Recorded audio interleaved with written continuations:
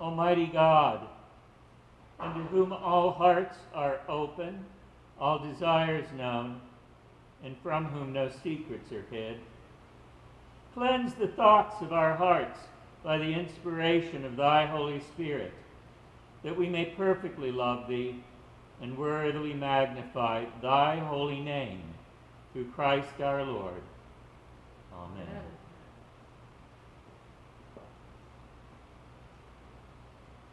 Hear what our Lord Jesus Christ saith. Thou shalt love the Lord thy God with all thy heart, and with all thy soul, and with all thy mind. This is the first and great commandment. And the second is like unto it. Thou shalt love thy neighbor as thyself. On these two commandments hang all the law and the prophets.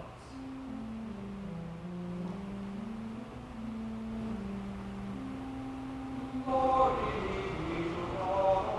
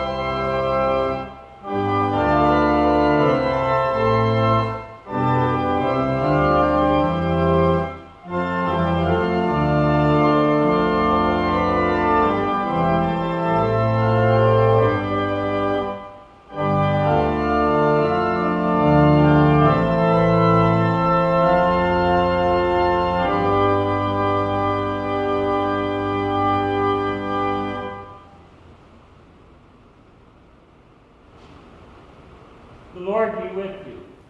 And with thy spirit. Let us pray.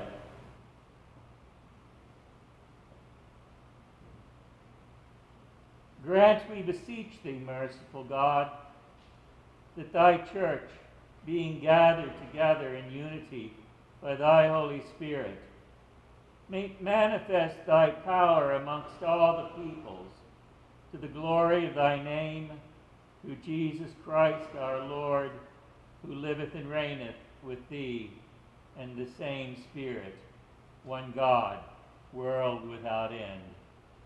Amen.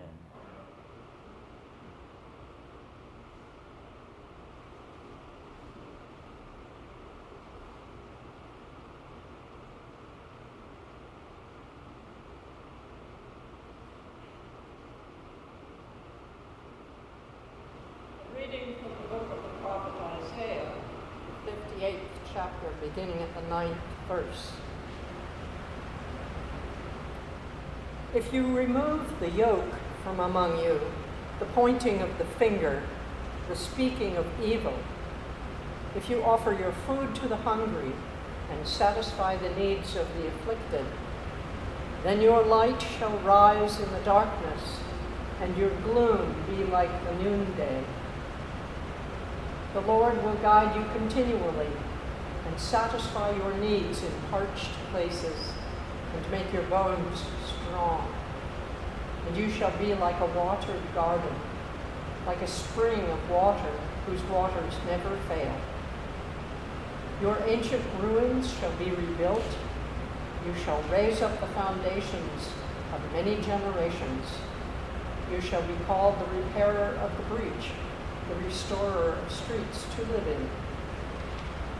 If you refrain from trampling the Sabbath, from pursuing your own interests on my holy day, if you call the Sabbath a delight and the holy day of the Lord honorable, if you honor it, not going your own ways, serving your own interests, or pursuing your own affairs, then you shall take delight in the Lord, and I will make you ride upon the heights of the earth. I will feed you with the heritage of your ancestor Jacob, for the mouth of the Lord has spoken. Here endeth the lesson. Let us read the appointed selection of the Psalter in unison. Praise the Lord, O my soul, and all that is within me, praise his holy name. Praise the Lord, O my soul, and forget not all his benefits, who forgiveth all our sin, and healeth all thine infirmities, who saveth thy life from destruction, and crowneth thee with mercy and loving kindness, who satisfieth thy mouth with good things, making thee young and healthy as an eagle. The Lord executeth righteousness and judgment for all them that are oppressed with wrong. He showed his ways unto Moses, his works unto the children of Israel. The Lord is full of compassion and mercy, long-suffering and of goodness.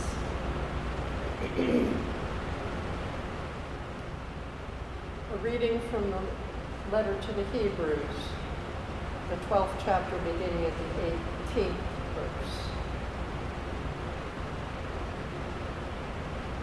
You have not come to something that can be touched, a blazing fire, and darkness and gloom, and a tempest, and the sound of a trumpet, and a voice whose words made the hearers beg that not another word be spoken. For they could not endure the order that was given. If even an animal touches the mountain, it shall be stoned to death. Indeed, so terrifying was the sight that Moses said, I tremble with fear. But you have come to Mount Zion, and to the city of the living God, the heavenly Jerusalem, and to innumerable angels in festal gathering, and to the assembly of the firstborn who are enrolled in heaven, and to God, the judge of all, and to the spirits of the righteousness made perfect, and to Jesus, the mediator of a new covenant, and to the sprinkled blood that speaks a better word than the blood of Abel. See that you do not refuse the one who is speaking. For if they did not escape when they refused the one who warned them on earth, how much less will we escape if we reject the one who warns from heaven? At that time his voice shook the earth. But now he has promised, yes, yet once more I will shake not only the earth, but also the heaven.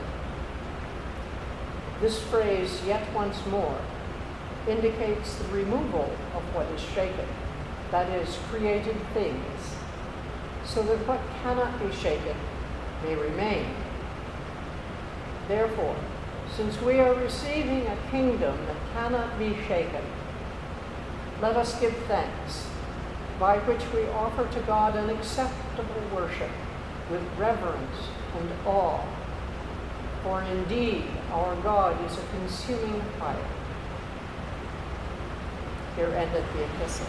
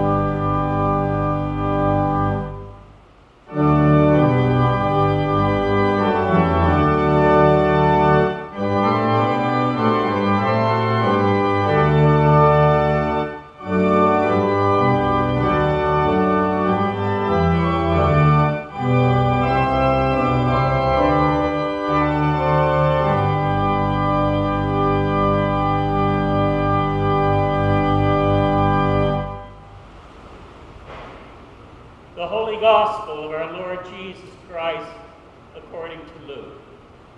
Glory to you, O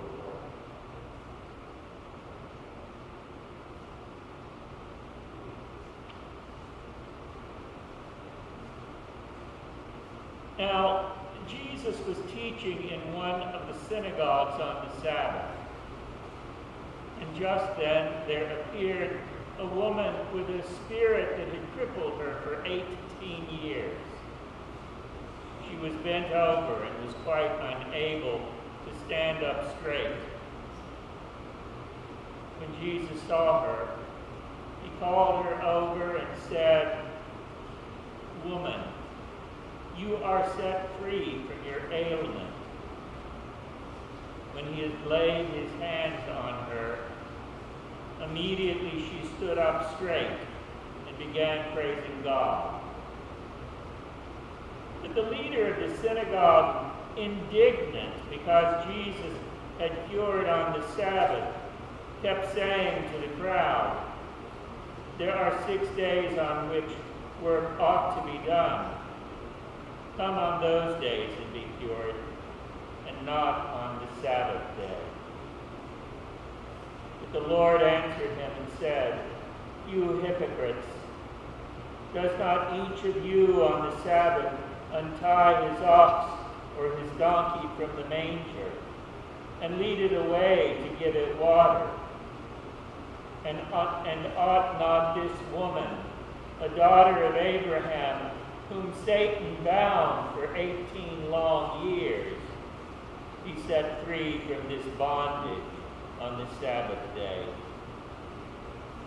When Jesus said this, all his opponents were put to shame, and the entire crowd was rejoicing at all the wonderful things that he was doing.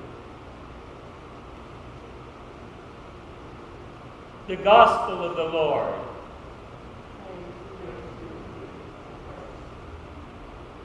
Indignation.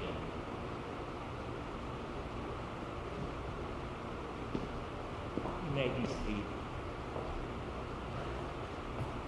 I've never seen that word in this translation of the scripture. Indignation. My goodness gracious. I sat down when I saw it, so moved by it, as it were, and put down a bunch of statements that we sometimes make or hear that express indignation around us.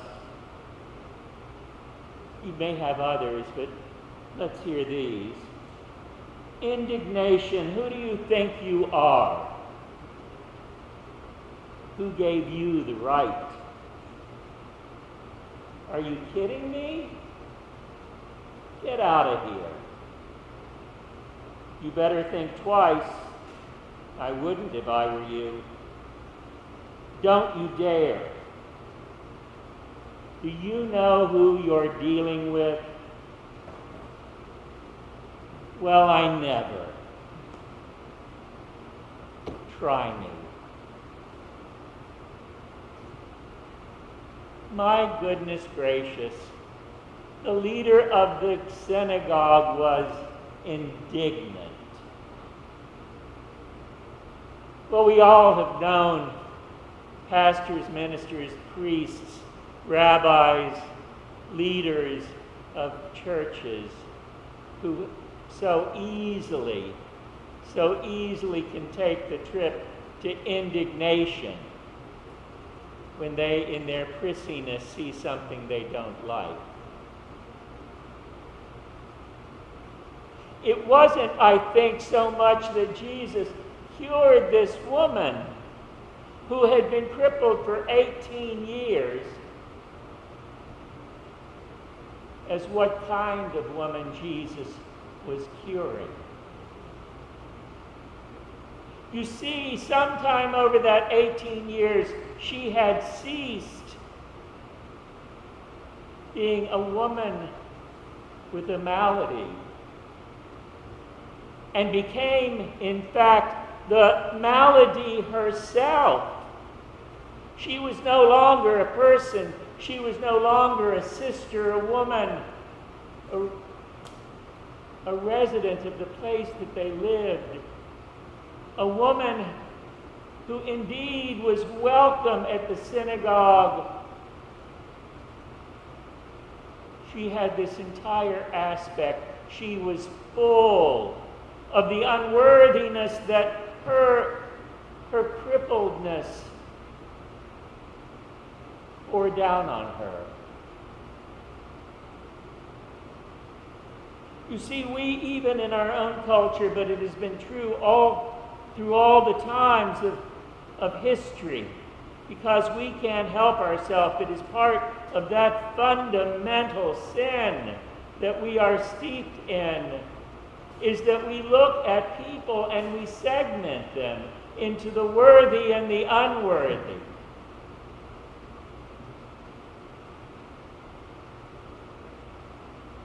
I think many of us, particularly those who are here in this space, are not so prone to do it, but it is a stone in the road for all of us.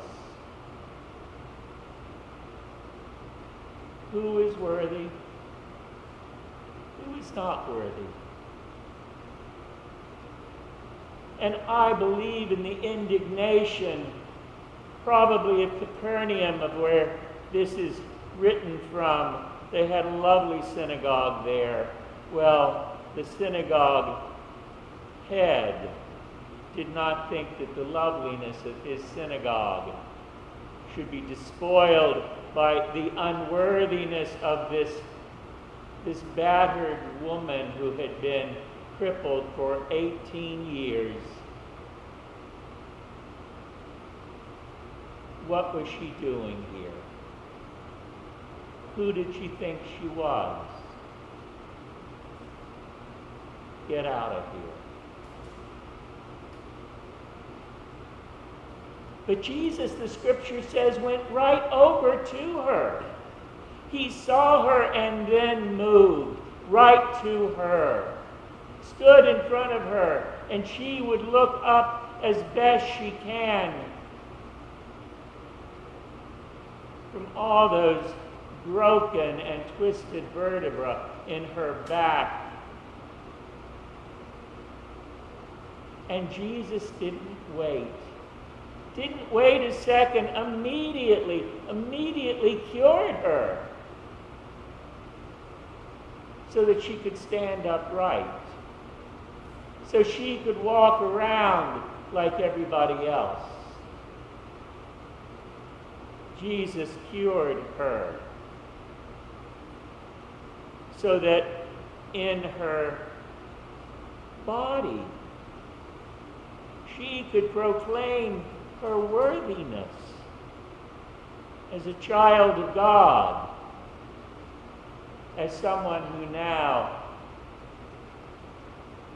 could walk through the world with that quality of worthiness that she was always imbued with, but people had taken from her because they disdained her, because they made her the illness, no longer a woman with an illness, because that's what happens. We make it happen. All our scriptures today speak to us on this subject. Go back and read them and you will see it jumps off the page. How God cures, protects, lifts those people who are beleaguered and battered. The word delight is used several times. Parse the word delight, delight of the light. Of the light. That is what God reaches out to us with. He reaches out to us with delight. That is what the Scripture is saying, that we should posture ourselves to one another with God above us in delight.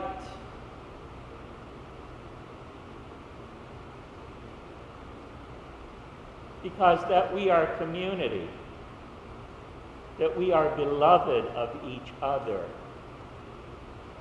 The delight pours from us and suffuses us and broadcasts itself big and warm,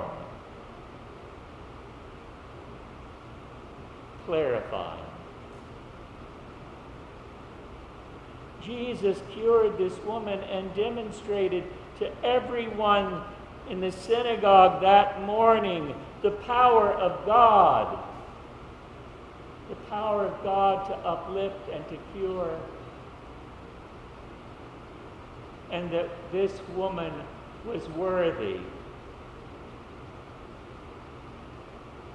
And here's the ugly thorn.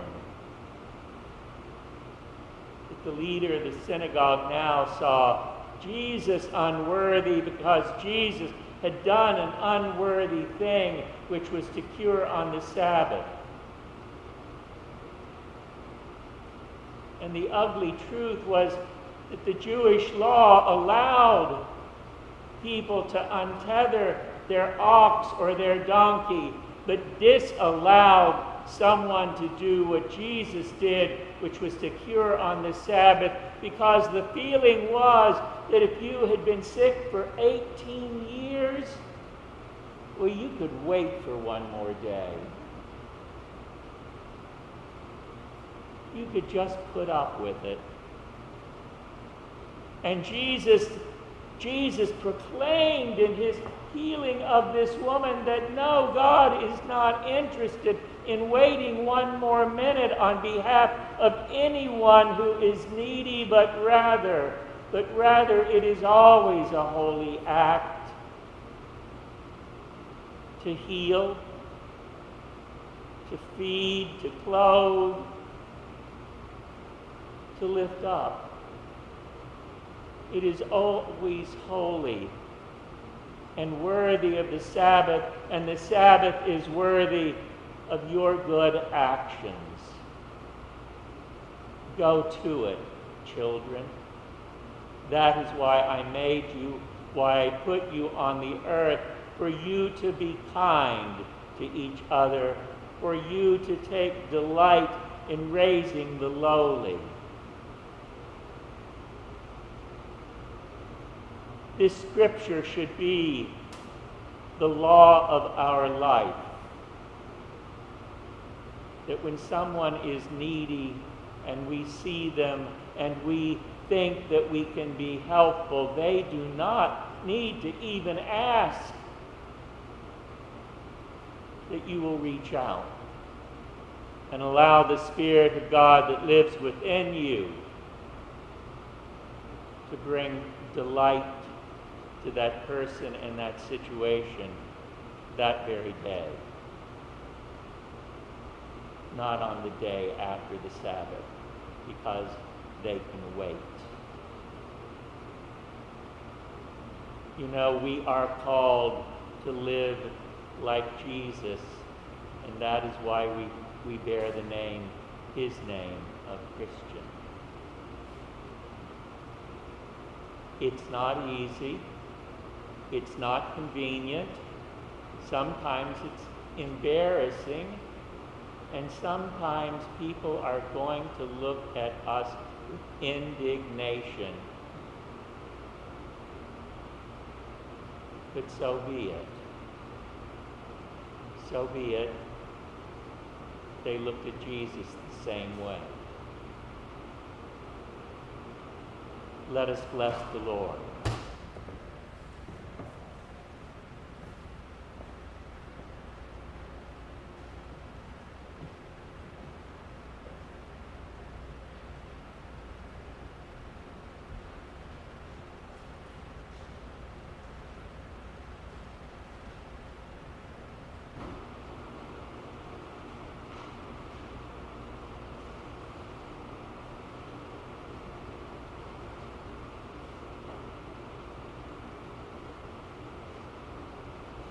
I believe in the Father Almighty, creator of heaven and earth, and of all things visible and invisible, and in none like Jesus Christ. the only begotten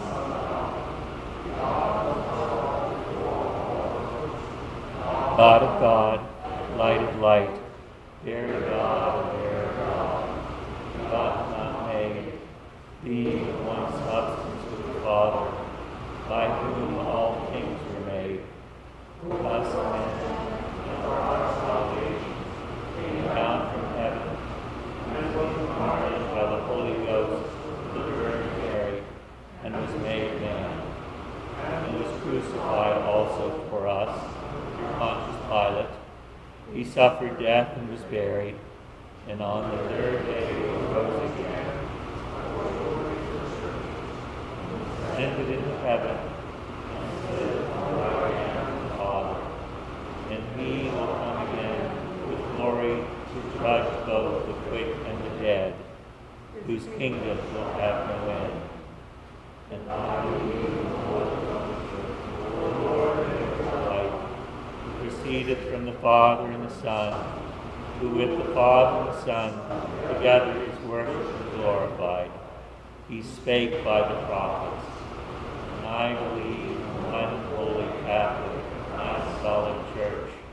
I acknowledge one baptism for the remission of sins, and I look for the resurrection of the dead and the life of the world to come. Let us pray for the whole state of Christ's Church and the world.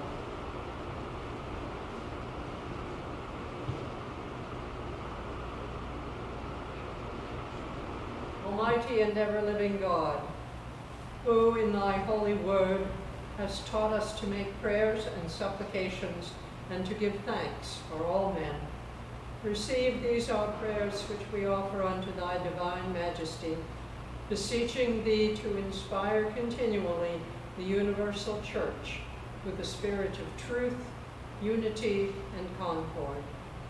And grant that all those who do confess thy holy name may agree in the truth of thy holy word and live in unity and godly love.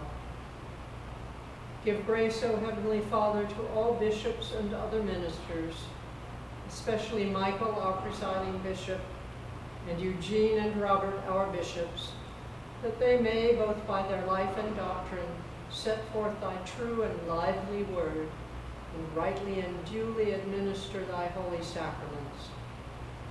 And to all thy people, give thy heavenly grace, and especially to this congregation here present, that with meek heart and due reverence they may hear and receive thy holy word, truly serving thee in holiness and righteousness all the days of their life.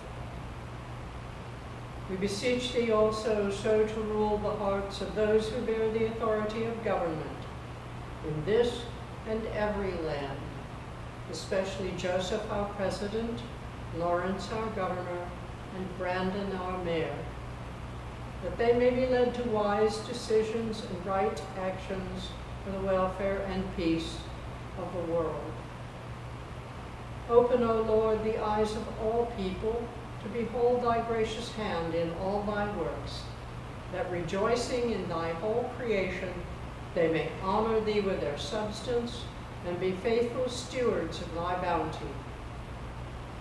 And we most humbly beseech thee of thy goodness, O Lord, to comfort and succor all those who in this transitory life are in trouble, sorrow, need, sickness, or any other adversity, especially Natalie, the people of Haiti, and the people of Afghanistan, and the people of Ukraine, and those we now name silently in our hearts.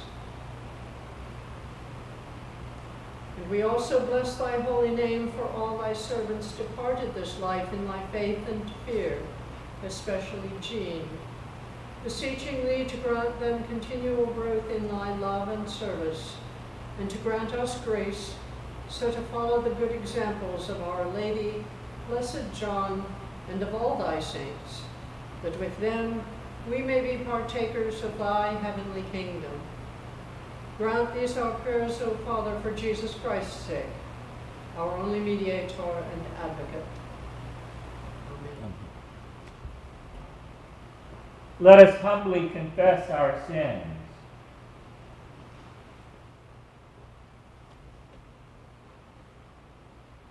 Most merciful God, we confess that we have sinned against thee in thought, word, or deed, by what we have done, and by what we have left undone.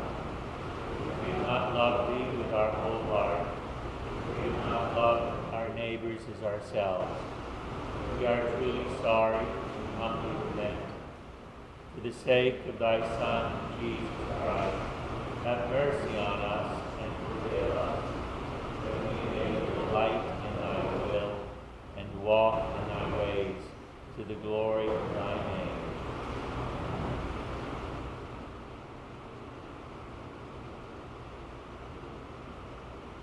Almighty God, our Heavenly Father, who of his great mercy hath promised forgiveness of sins to all those with hearty repentance and true faith turn unto him, have mercy on you, pardon and deliver you from all your sins, confirm and strengthen you in all goodness, and bring you to everlasting life. Through Jesus Christ our Lord. Amen. If any man sin, we have an advocate with the Father, Jesus Christ the righteous. And he is the perfect offering for our sins, and not ours only, but the sins of the whole world. The peace of the Lord be always with you. And with us.